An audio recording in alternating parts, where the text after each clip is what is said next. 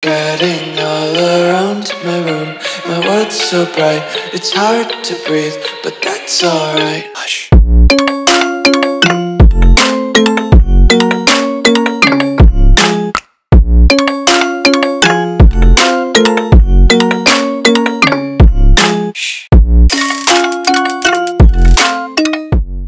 What's going on, guys? Welcome back to another video here on the World of Juice channel, and welcome back to another episode of the Honolulu Desperados Relocation franchise here on Madden 24. We have officially completed 10 full seasons and playoffs of this series. That's pretty crazy. I honestly, when I first started this, didn't think I'd get this far. I thought maybe we'd get 3, 4, maybe 5 seasons done, and then I'd kind of move on to something else. But the thing is, I've been enjoying it, doing these videos, because I've been enjoying building the lore and building the significance of some of these players, some of these long-term guys like Micah Parsons, like Anthony Richardson, like Devontae Smith and Jalen Waddle, like all of these legendary players that we've had that are real-life players, and then we've built legacies for created players like our quarterback Jonathan Smith. I mean, some of these guys that are auto-generated that have become channel legends are going to live in infamy forever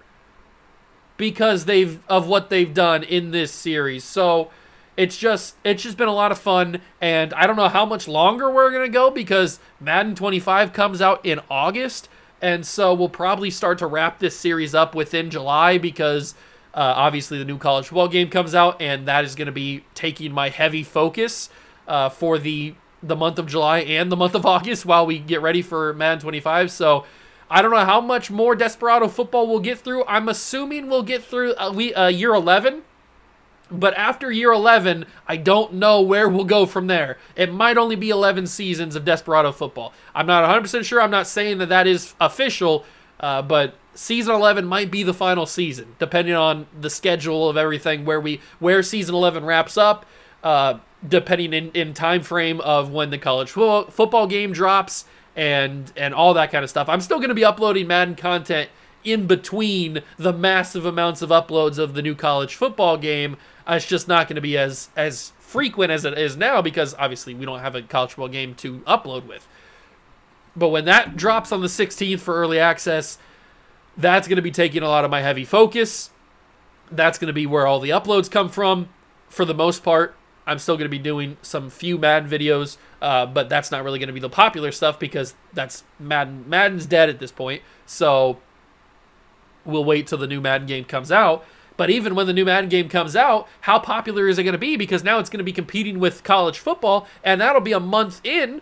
And if it's good, a month in, people are they going to be interested in Madden 25 content? Like, that's going to be where a lot of Madden YouTubers start to reevaluate their situations here. Maybe we move to college football channels. Maybe we all become college football channels. I don't know. I'm going to keep my eye on the main Madden YouTubers that I watch and see kind of what direction they go in, how they balance it, and then I'll kind of like model mine after some of them and see where they go, and we'll figure it out.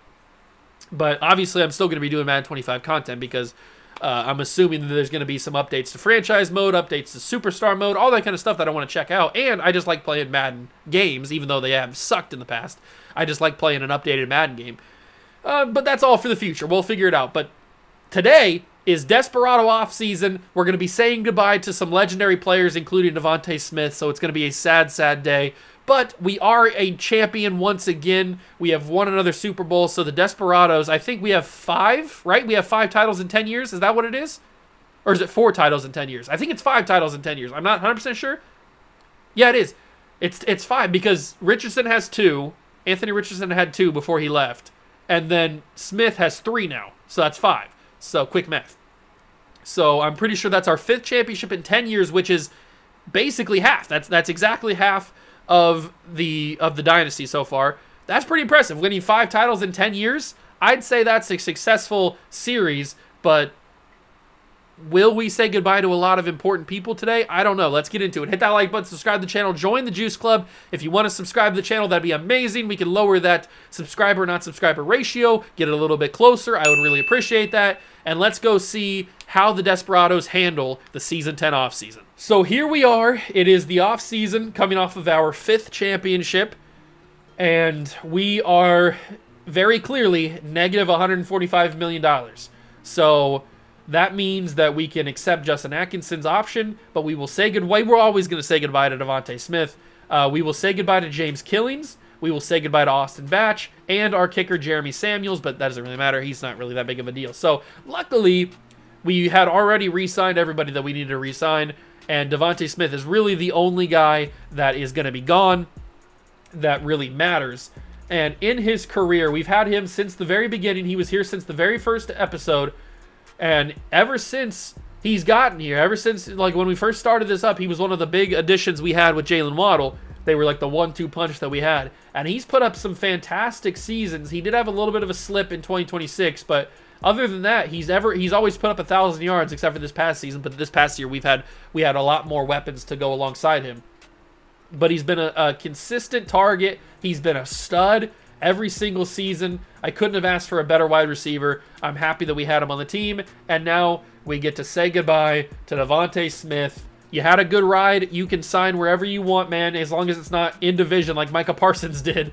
You can go wherever you want, big dog. Have a good life. Maybe he just retires. I don't know. He probably doesn't retire, but we'll see. We'll keep an eye on him and see where he goes. Nick Bosa is a free agent. Bryce Young is a free agent. Trey Smith, Jalen Hurts. This is a huge free agent class for a bunch of old guys. Where's Devontae Smith? There he is. He's got 2 teams that are interested in him. We obviously can't offer him a contract. Have I been saying Jonathan Smith? I meant Jonathan Young. I'm stupid. I don't know why I kept saying Jonathan Smith for our quarterback's name. It's Jonathan Young. I think our other quarterback's last name was Smith. So I'm getting them mixed up. That's my bad. I apologize for getting our own quarterback's name wrong. Jonathan Young is who I have been meeting, and I should have been saying. I'm just stupid. We'll see if Devontae. I doubt that Devontae signs in the first period. He might not even sign. Who knows? He might take a long time. So Nick Bosa signed with the Giants. Trey Smith signs with the Buffalo Bills. Chase Young's going to Cleveland. Rashawn Slater. Oh, Devontae did sign. Slater goes to the Vikings. Where did Devontae Smith choose to go? He's going to pair up with Nick Bosa. The Giants gave Bosa a 1-year deal. They've given Devontae Smith a 2-year deal. So Devontae Smith will head to the Big Apple. Or technically New Jersey. But you get what I mean. He's going to New York to play with the Giants to wrap up his career, presumably. Okay, good luck in New York, Devontae Smith. You've been a legendary player here in Honolulu. You will always be remembered. Your jersey will probably be in the Ring of Honor. It'll probably be in the Ring of Honor along with Bijan's and Micah Parsons and probably now Jonathan Young's. You have been a legendary player for us. And Jalen Waddle. His jersey probably gets in the Ring of Honor as well. All right, so do we even have a pick? I don't even know. I'm assuming if we do, it's the final pick of the draft, or the first round. And we have a first-round pick, but it is pick number 32.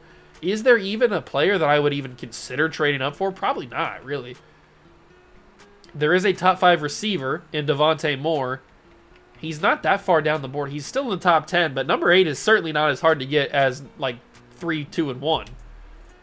Do we need to have another receiver? Devontae Moore could be pretty good. He is a top 5 talent, which at receiver is kind of a rarity in these auto-generated classes. So let's just go over here. So we know that he is a top 5 true talent. How good does that actually make him? He's 5'8".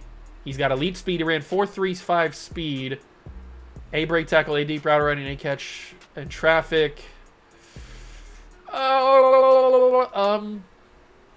He looks good. He's probably got like star development or superstar development, I would think. Let me just take a look at the squad. Because now, without Devontae Smith, what does the squad even look like? Do we need to trade to get a first wide receiver? So we have Lynn Lashley, we have Clayton Mahan, and we have Britton. We have 3 receivers that are unbelievably good that I trust. Then we have McClellan, we have Dixon, and we have Cone. Do I trust those guys? Or do we need to get this wide receiver to be our fourth wide receiver?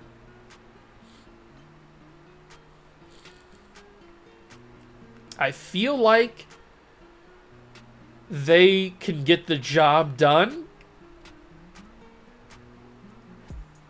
I feel like they can get the job done. It's not the biggest need to get a wide receiver.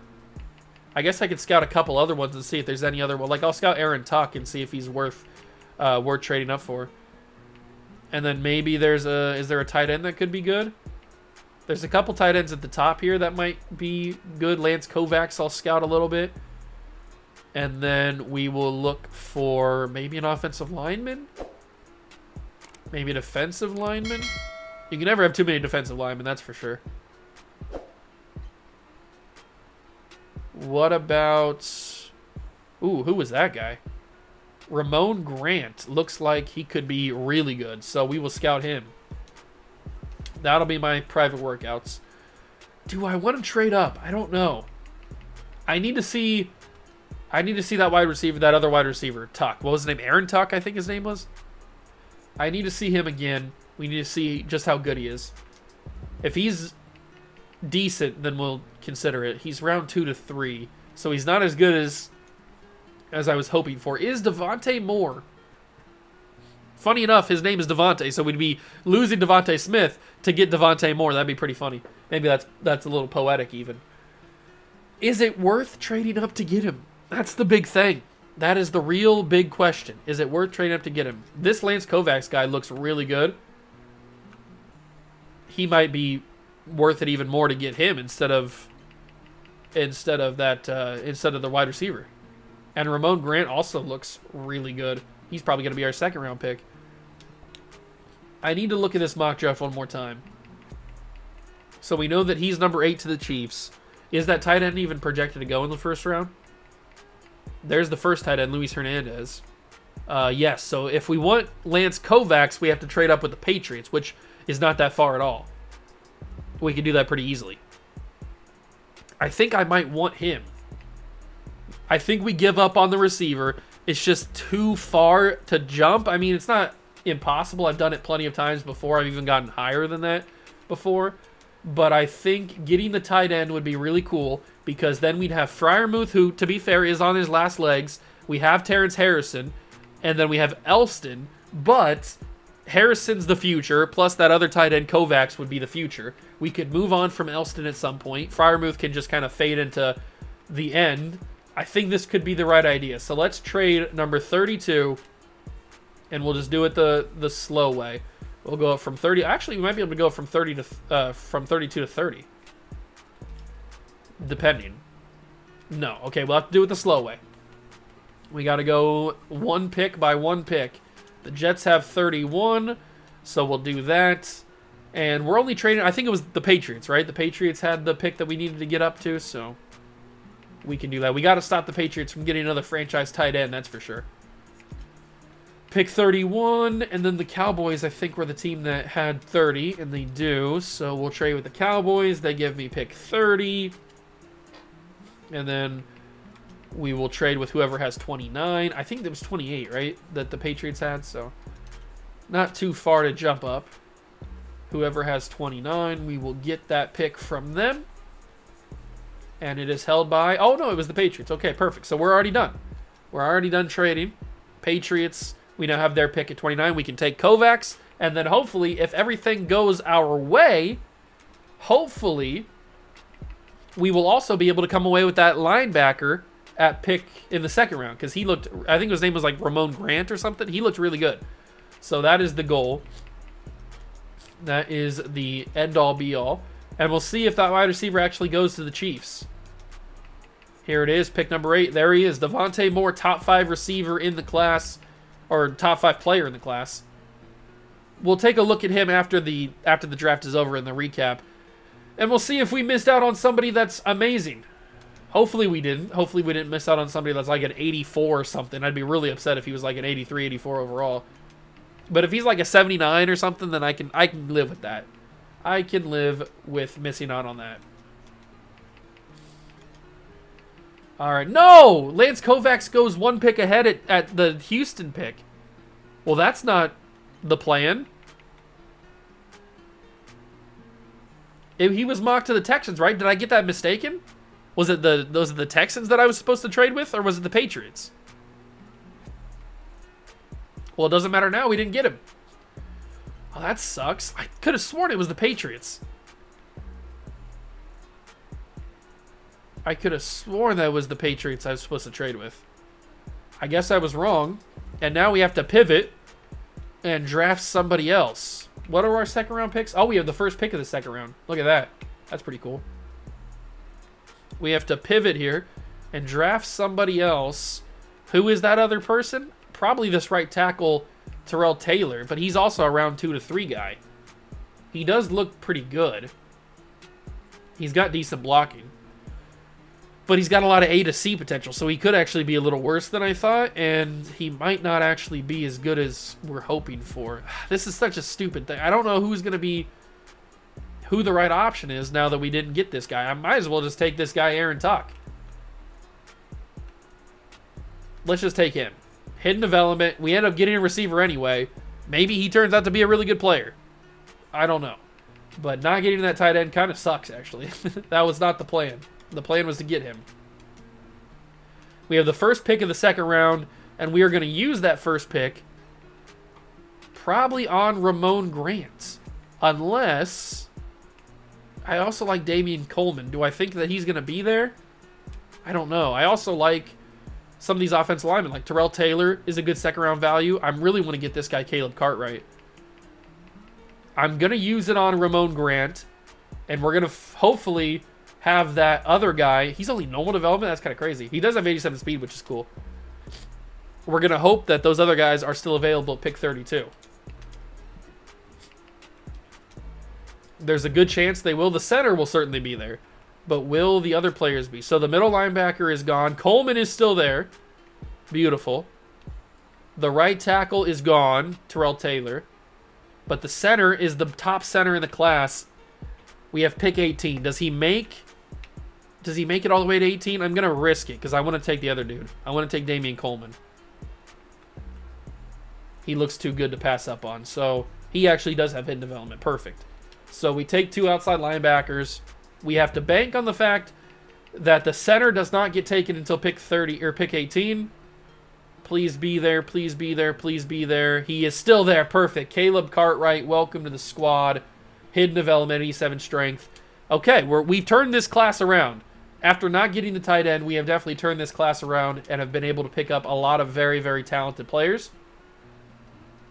This Will Hilton guy is still on the board. But now I've kind of run out of options. I didn't really scout farther than those top guys. So I don't really know what the next move is. Who's the next player that we take? Do we take a D tackle? Brandon Michaels, 6'5" out of Oklahoma, decent speed. Looks like an okay player, but probably not a third round pick, maybe a fourth round pick. Oh, where do we go? Who is the next player that we take?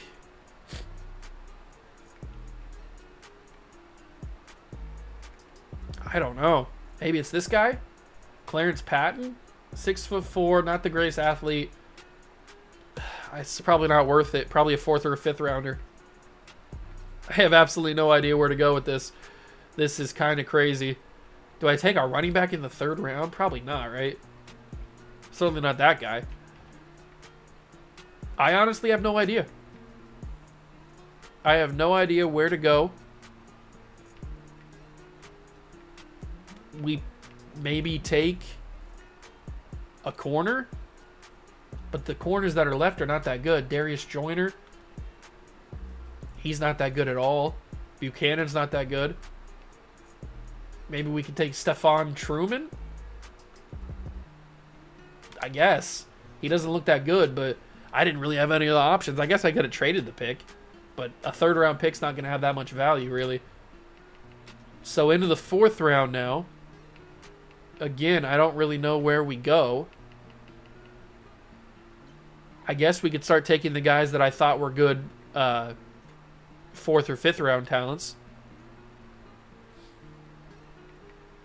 maybe we grab ourselves Brian Sherrod or maybe Chris Page, another center, but centers are usually pretty versatile. Let's just grab him. He's only normal development, but 89 strength is pretty good. And it's always good to have depth on the offensive line. After those first few rounds of picks, I didn't really have a plan. I didn't really have a plan to go after anybody else. Maybe we just keep going after outside linebackers and keep hoping that they're good. Sidney Bradham is the next guy. He's got 91 acceleration. He's probably never going to make the team, but I don't really know where else to go. So those are going to be the picks for this year's draft. I think we really turned it around after failing to get that tight end because he went the pick before us to the Texans. I could have sworn that he was the Patriots pick. Maybe he was, and they still just drafted ahead of us. So Aaron Tuck ends up being a 73. Grant is a 75. Coleman's a 73. And Caleb Cartwright's a 71. So I feel like we hit on all these picks. These are all very, very solid picks. The rest of the guys are kind of buns, but that's okay. How good is that receiver? He's only a 77. I am perfectly fine with that. I am perfectly fine with him only being a 77. That is fine by me. What is his development trait? It's only star. Oh, that's beautiful. We didn't miss out on anything, really. He would have been nice to have on the team. He's got 97 speed, 96 excel. He would have been a very good receiver to have on the team. But he's by no means a complete, miss of a draft pick. I'm fine with what we have. And this draft in general was kind of buns. 78 is your highest overall player. Yeah, this was a kind of booty cheek draft class. But that's okay. You're going to get those every once in a while, especially when you've done 10 seasons of drafts. So that's just what happens. But that is going to do it for the offseason episode. Kind of uneventful, since mainly we didn't have any money to spend. Devontae Smith ends up signing with the New York Giants. So we'll see how his career ends up. Maybe he ends up retiring after the season. Who knows what happens. But this is the new team. And Harrison will start over Freiermuth this year. Actually, he can't because he's not he's the fullback right now. So Freiermuth will go to the backup role. Our offensive line's pretty good. We've got the receiving core now pretty good. Obviously, we have Bijan, who's a stud. And then defensively, I mean, it doesn't really get much better than the defense that we've put together so far. So I like the team. We've got potentially one more season to go next year, depending on how long the season takes. And by the time we get to the college football game, we'll see. It all depends.